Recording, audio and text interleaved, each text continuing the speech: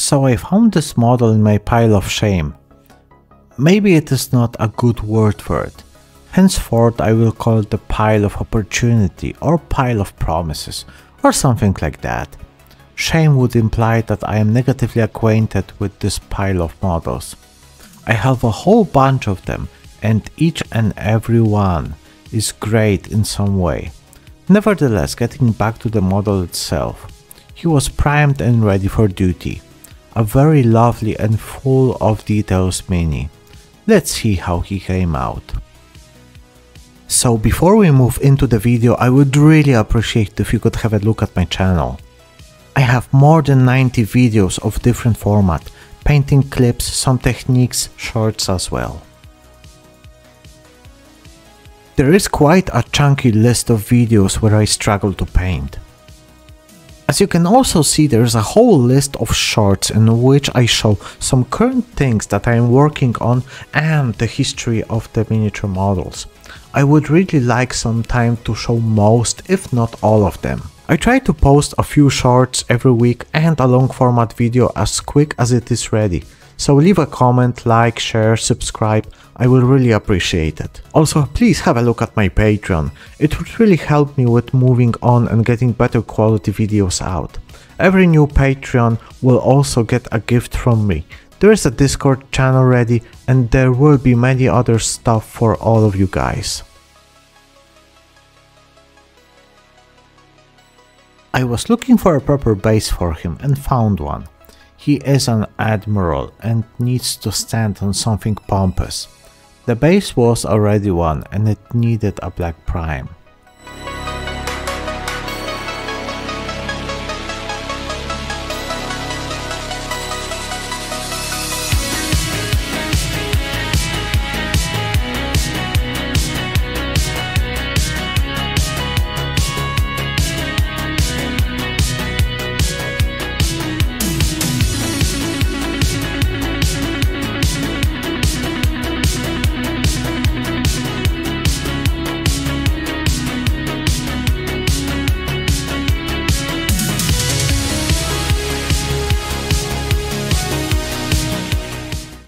Inspect the model and find the best position.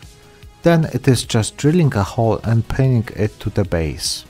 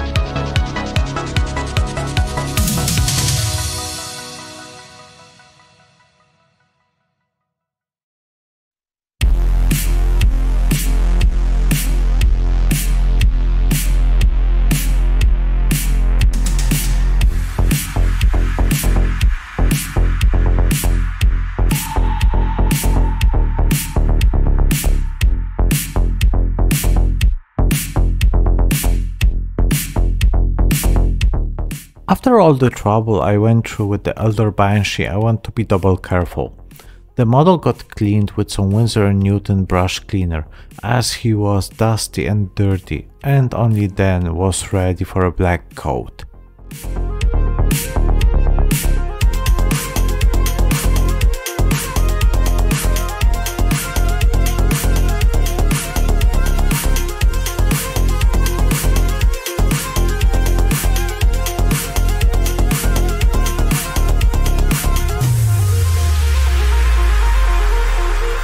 In some way, black is easy as a base color. Remember though that every color you choose as a base will have an impact on your layer paints later.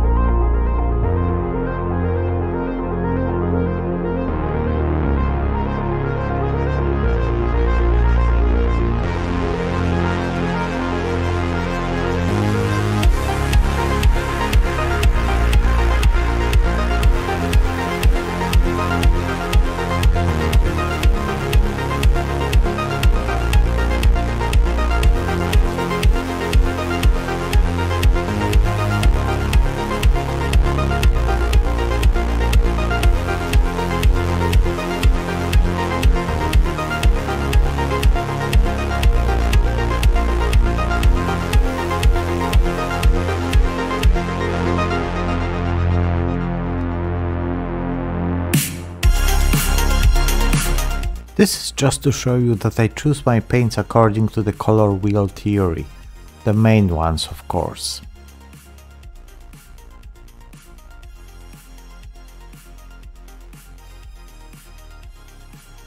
I use this spinny thing from Green Stuff World every time I take a paint that has been sitting for some time on the shelf. Would I recommend it? Sort of yes. It does the job, but you can do it by hand as good as this device. It will take some more time and effort, but I am a lazy bastard. The main color for the cloak was going to be purple though.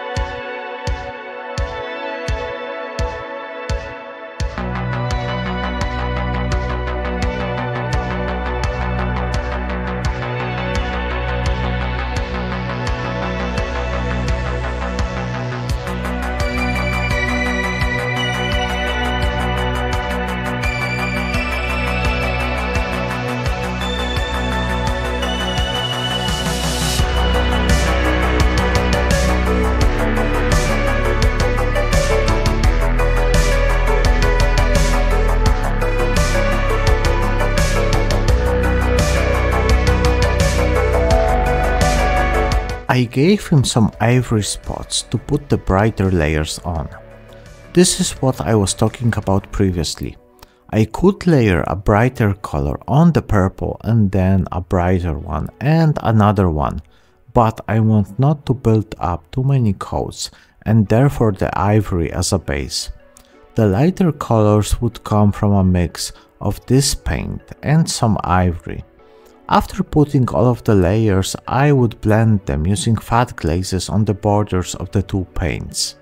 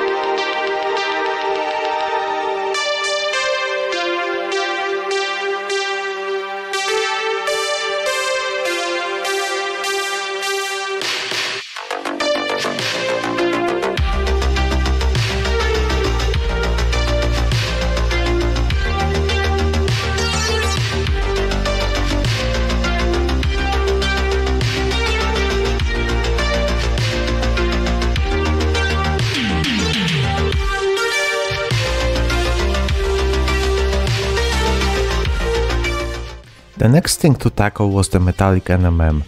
I used my usual mix of Incubi darkness as a base paint and then mix it with Ivory in different proportions. You can make as many mixes as you want to soften the transitions, but with NMM it is sometimes good to have a rapid switch from light to dark. Google some images of, for example, metallic armor and you will see what I mean.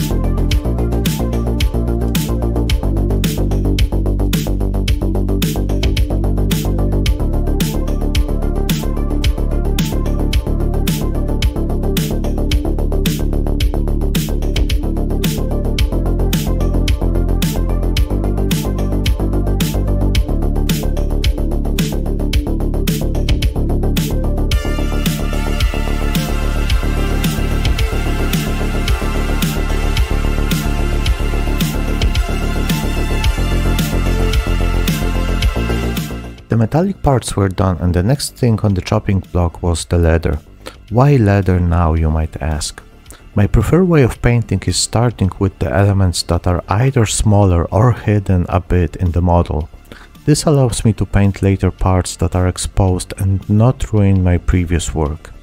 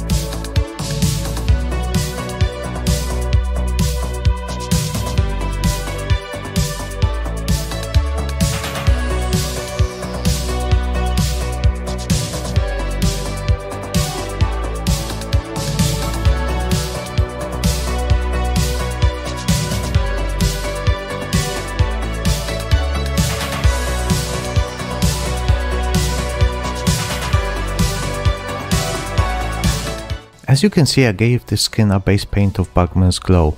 It was just for the fun of seeing the model partially get done. It is very nerve-wracking when such a small miniature takes so much time, and I sometimes give some parts base paint to make me feel better because the model looks more completed. I wanted to make a triangle of red points when looking at the model from the front.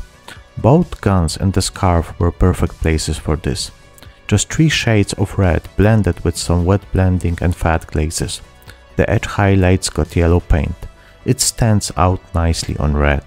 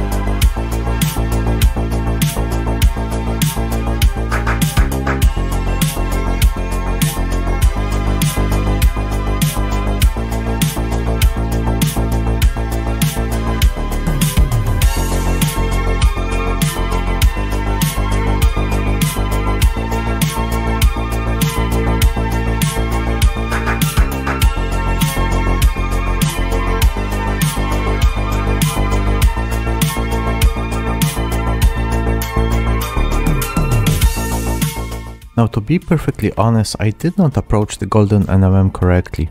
Ochre brown has terrible coverage. I don't know why.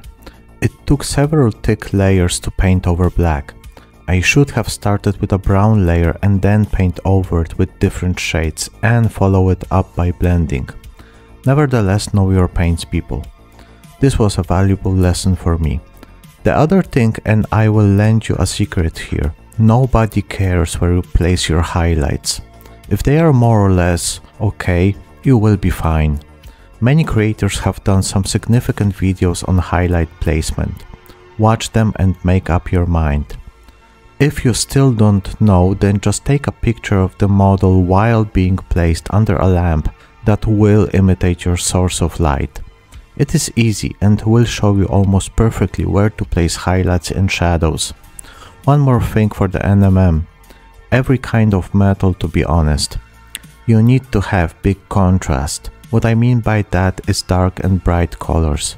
If not, it will not look very convincing.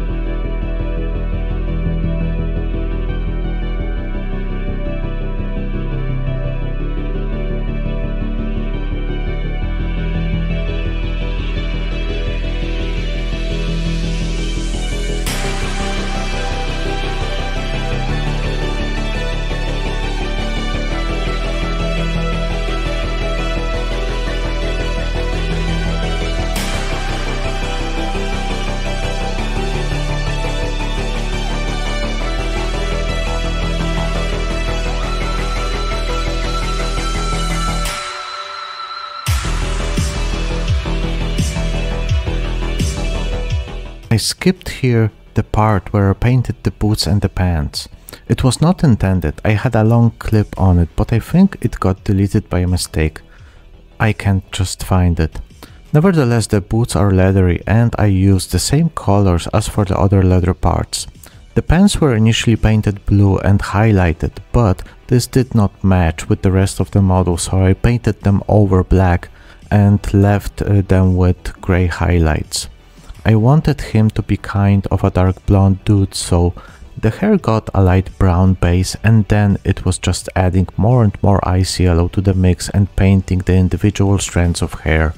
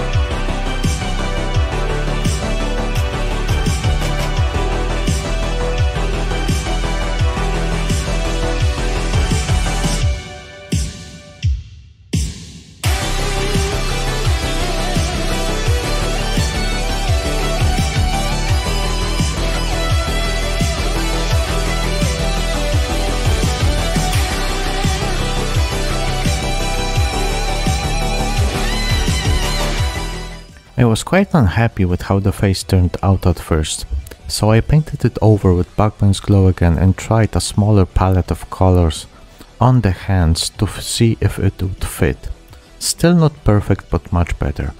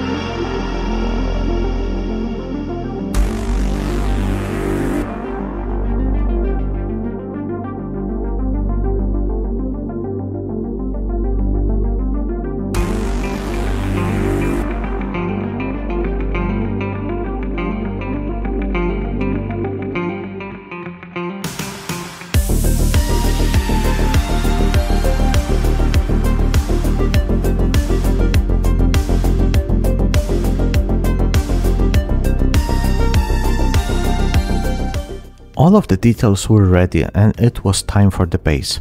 I gave it a thick layer of pale grey blue. At first I was trying to be precise and not to paint over the holes between the parts of the base.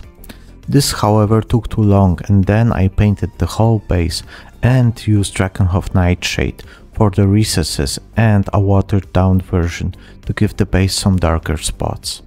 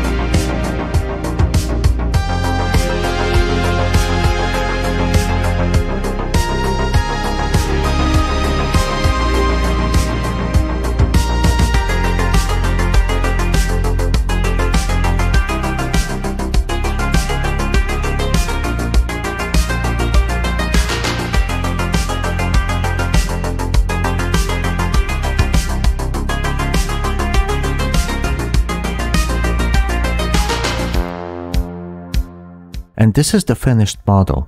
Please don't hate me for the eyes. Those are really tiny and I was doing them a few times.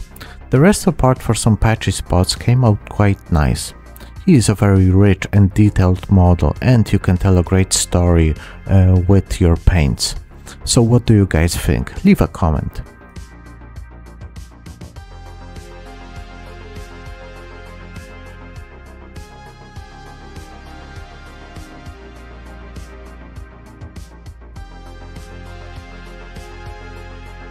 And don't forget to like, share and subscribe, and see you in the next video.